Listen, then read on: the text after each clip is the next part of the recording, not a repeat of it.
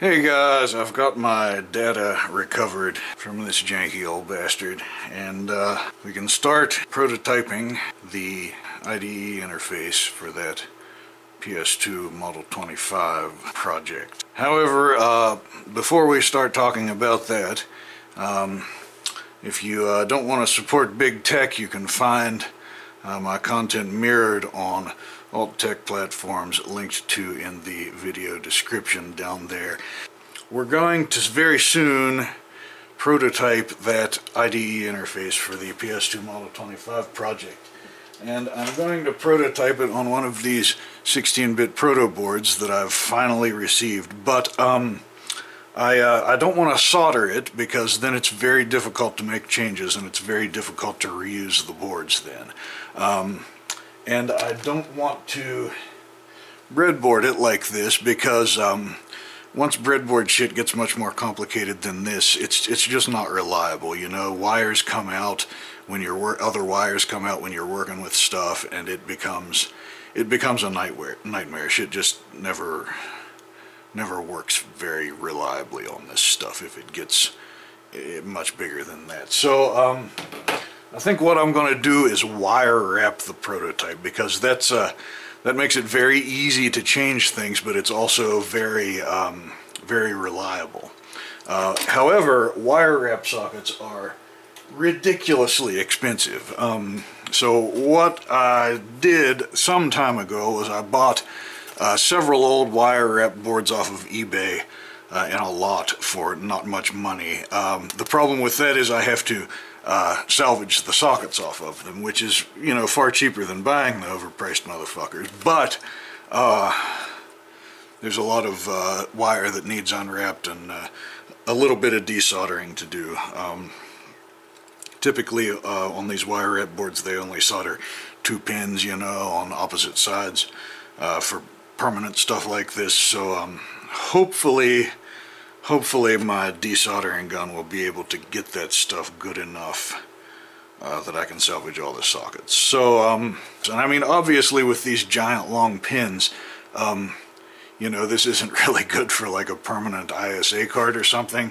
I mean, you'd lose at least one other slot just keeping shit from shorting out, you know what I'm saying? But as far as for prototyping, I mean, this will be the only other card. This will be the only card in the machine, you know, so we can keep it from...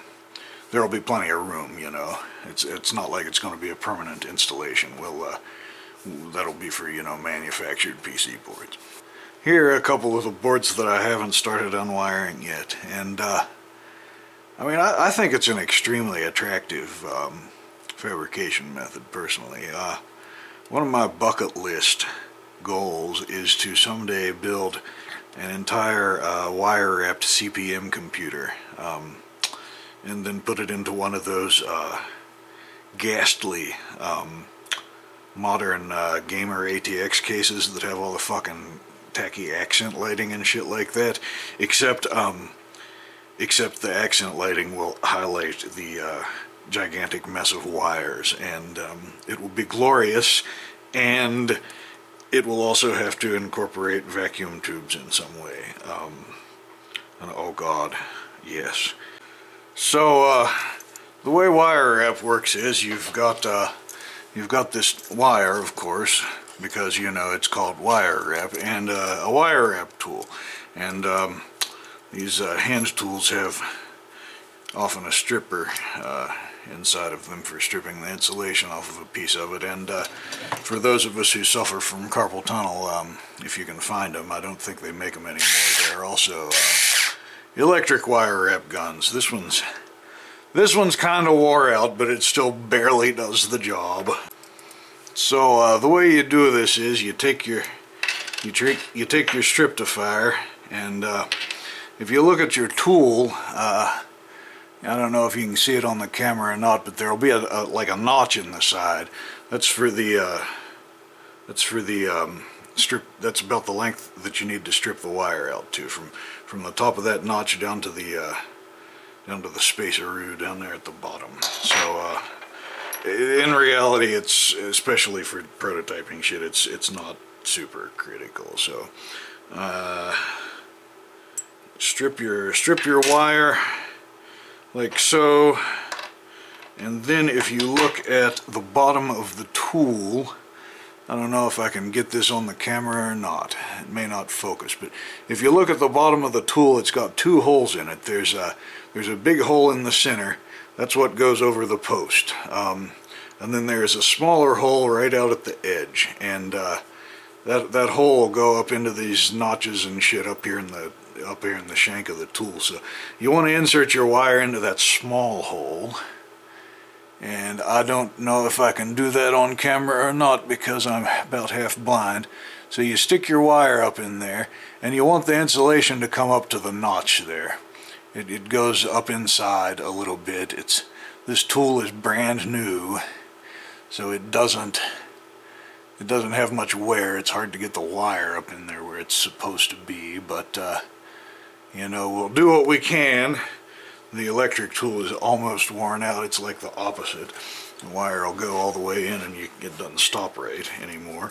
But then once you get your wire up in there, you put the big hole in the tool over top of the wire wrap post, right? And you have to hold the wire kind of firmly, or it'll fuck up when you start wrapping and make a bunch of shit down at the bottom, right? So, and then you just turn the tool like a screwdriver and wire wrap your way straight into carpal tunnel land. Glorious day. And if you've done it right, which I did not quite do right on that one, so we'll look at one of these other ones. Since I'm a failure at wire wrapping. If you do it right, there should be about 1.5 or 2 turns of insulated wire on the bottom of the post. I've only got about 1 turn on that one, so that's a failure. But it's fine for a prototype. But like on a production board, you want 1.5 or 2 turns of wire at the insulated wire at the bottom of the post. That acts as a strain relief, and then the stripped wire goes above that, right?